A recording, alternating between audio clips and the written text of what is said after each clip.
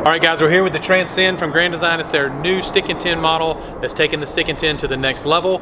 We're going to have Nate he's a Grand Design factory rep. He's going to talk to us a little bit about the construction of these trailers. These are some really nice stick and tin, so you may want to hang around.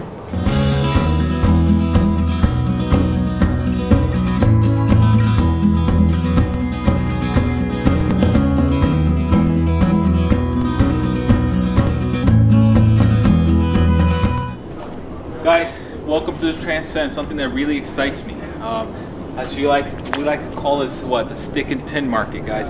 The Transcend is really going to change the stick and tin market around. Here's why. Guys, there's a couple things the stick and tin market worries about. Number one, impact damage, okay? The aluminum siding, okay? So we're attacking that. How did Transcend, Grand Design attack that with the Transcend? Well, this actually is an 030 thickness siding, okay? The typical siding is usually an 017 or an 024. So basically, this is actually the thickest siding in the market right now for a stick and tin. So I can pound on this. We've hit it with footballs and it's never dented. So really cool peace of mind on that. Guys, the front is an 040. So usually the typical front in the stick and tin is an 030, what we have on the side. And that's where you're getting most of your wear and tear. Guys, so one thing I also want you to look at, the benefit of having such a thick siding 030 are the structure, there's no all the rigid movements that you see on typical stick and tin. That's hard to actually to clean. This siding is so thick that we actually have two lines because it doesn't need that for the structural integrity of the siding. So as you can see, that's why people look at this and they're like, what is this, a composite? No, it's actually an aluminum siding. So one of the big reasons we went fiberglass is because of how easy the fiberglass is to clean, but holy cow, look at this aluminum. I don't see there's much difference. What do you think, Nate? It's a lot of difference. Yeah, it's a lot of difference from the regular stick and tin. Exactly. But from as far as ease of cleanliness, it's going to be right there with fiberglass. You got it. It's going to be right there with fiberglass because there's not all those rigidity. Yeah, those deep canyons in there. That's right. So it's Transcend, guys. The construction is awesome. If I were to peel this sign off, what you're going to see is a residential build. It's a wood studs, 16 inches on center like home. Also, fiberglass insulation. And this fiberglass actually does have an R value. Stick and tin's in the market, you ask them what the R value is, they can't tell you because there's no R value. This, we actually spray glue it, put the fiberglass insulation. The reason the glue is so important is so it won't sag when you're traveling. But this actually has a R9 insulation factor on the walls of the stick on the Transcend. So very exciting on that. Another thing about Transcend I like to brag about, guys, everything's framed in, just like everything else on our market. So our windows, our little right here, that's framed in. So anything you see, little compartments where our heater goes, our hot water heater goes, that's all framed in. Also lights, the seals, that has die cut foam behind it, closed cell foam.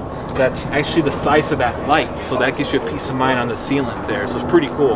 So I'm going to chime in on the gas electric water heater, and but to be fair, other manufacturers do this as well. But we almost 2 years of camping in the Grand Design with the gas electric, and we have never used any propane to heat our water. All right. Now what we'll do is we'll bathe the two kids, then Brooke will get her shower. I'll wait about 20 minutes and then I'll get my shower, but that's how quick it recovers even without propane. So that's a huge deal if you can heat water without propane. Guys, this is a 35,000 BTU furnace on a Transcend. Guys, this is the same furnace we use for a Solitude. Same strength there. Guys, when you're shopping around stick and tin market, very important to ask how they seal their units, okay? Why is that important, guys? Guys, all right, I made this cut so people can see how well this is sealed. Guys, this is the Mylar tape. That's the first fire defense for water to go into your unit, okay? Next, that's a closed cell foam right there. Closed cell foam that's actually waterproof. Next, this is a trim piece that goes on there, and you can see the closed cell foam that's in there. The screws actually will go through that closed cell foam, through the Mylar tape. As you can see, that screw is going to be completely waterproof. There's the gasket and then the silicone seals on the side. So guys, pretty much a quad seal on a stick and tin. Unheard of. Guys, Transcend, aluminum steps. Aluminum steps. Guys, what is used by our competitors? A metal step. And look at the other one too. Just like on the Imagines. Just like on 2 aluminum steps, guys. Why is aluminum important? Lightweight, does not rust, and you can see at night, guys. The black steps, the metal ones, hard to see at night. People trip and fall. So guys, we're here now inside the Transcend. Like I always tell you guys, look around, see what you see. What do you see? I'm sorry, what do you see? You're gonna see a lot of storage, guys, a lot of doors and drawers. You're gonna see 82-inch ceiling height. Gives you a lot of room in here. 6-foot height on the slide room. Guys, also, stick and tin. We're using solid wood doors and drawers because we know the wear and tear you're gonna put through them. If you look down at our floors, you're not gonna see any ducting. Why, guys? Ductless flooring is so important for debris not to go in there, for basically soft spots on the floor. Very excited about that. That's something, you know, we brag about. It's a golden thread of consistency.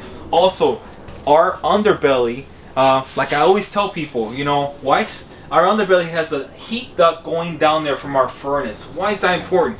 You know, of course, when it comes down to freezing, guys, when you're in cold weather, the last thing we worry about is your tanks freezing. What you need to worry about is your plumbing. That's why it's so important to have a heat duct going on there to create a pocket of warm air for your plumbing not to freeze. I gotta say, we were really impressed with the Transcend.